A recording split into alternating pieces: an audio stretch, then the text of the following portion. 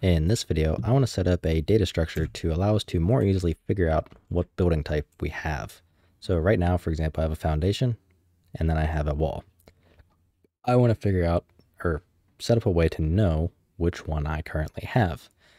Because right now, the only thing I have to go by for that is this index right here, nothing more. So we're going to create a data structure to kind of house this information for us. So to do that, I'm going to go ahead and do mine just right here in this public section. Right click. We're going to add a new file, and we're going to name it data types.h. So let's create that. Now we want to include the, let's see, what is it called? It's like generated. It follows along with the include by default. So we have our class, or not our class, our file, then .generated.h. So data types.generated.h. Not a capital. So that.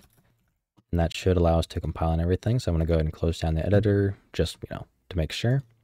And create, well, let's actually just compile first. So let's build the project and see. Okay, I don't know why I had to pause it. That built instantly. I guess it didn't because we didn't actually set up anything to be changed. So for now, we're just going to do a ustruct. Going to be a blueprint type, just in case we need to use it from blueprint. So struct. It's going to be f, let's see, f building visual type, I guess.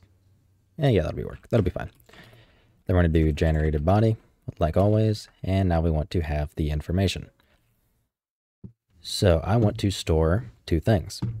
The building mesh itself, I want to have that in there.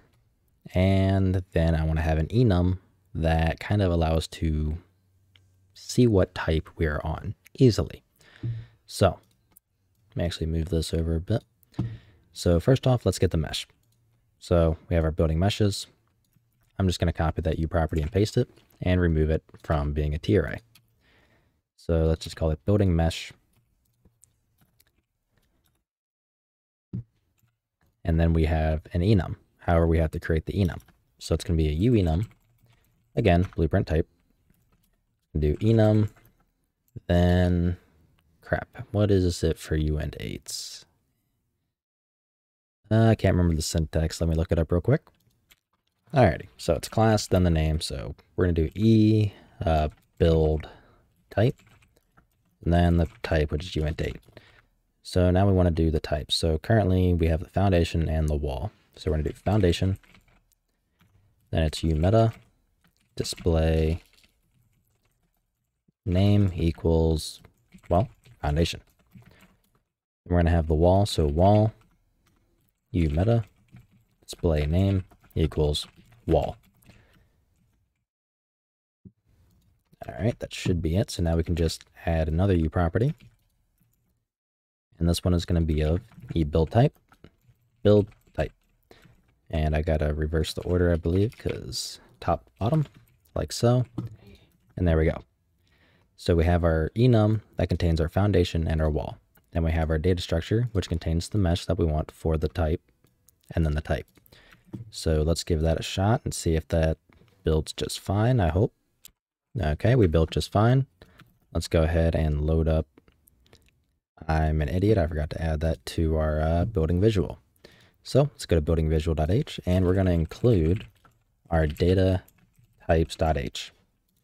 From here, we want to have our T array, but instead we want to have it be of the type, instead of having it as a static mesh, we want it to be our type, which was f building visual type, like so. And then these are going to be our building mesh, or let's just call it our building types. And we can iterate through them how we need. So since we renamed that, let's go to our .cpp and fix wherever we renamed it like so. So here we have it, and we want to make sure that it's valid. So if building types, and we want to access, a specific index. Wait, is that what I'm doing?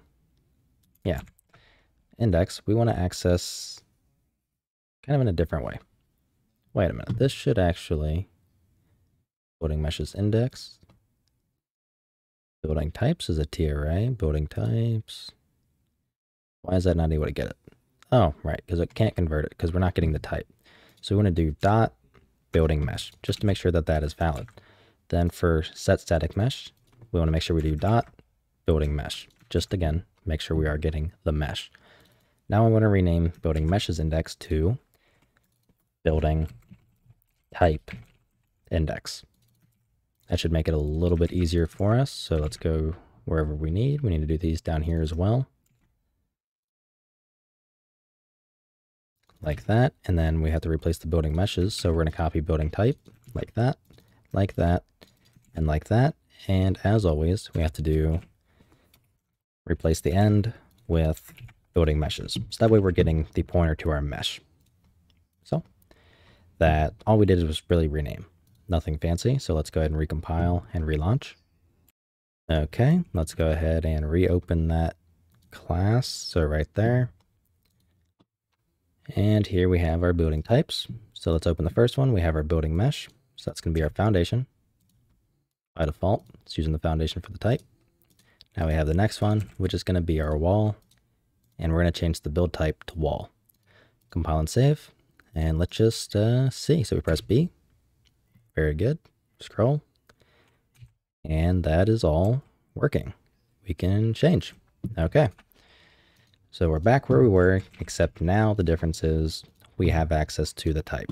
So if I want to see what, which one we're on, all I have to do is literally that. And this allows us to see what building type we are currently on. So whether or not we're on a foundation or we're on a wall, well, we can easily see. So yeah, that's all we got to do. Then we can just perform an a switch statement to iterate through and perform different actions based on whatever condition we decide and go from there. So that's going to be all for this video. If you like what I'm doing and you want to help support me, you can find a link to my Patreon down in the description below, where I have a Team Deathmatch series just for Patrons, as well as you get early access to all of my videos. If you have any questions or anything like that, feel free to join my Discord that's also linked down below, and I'll try to help you out. So I'll see you in the next video.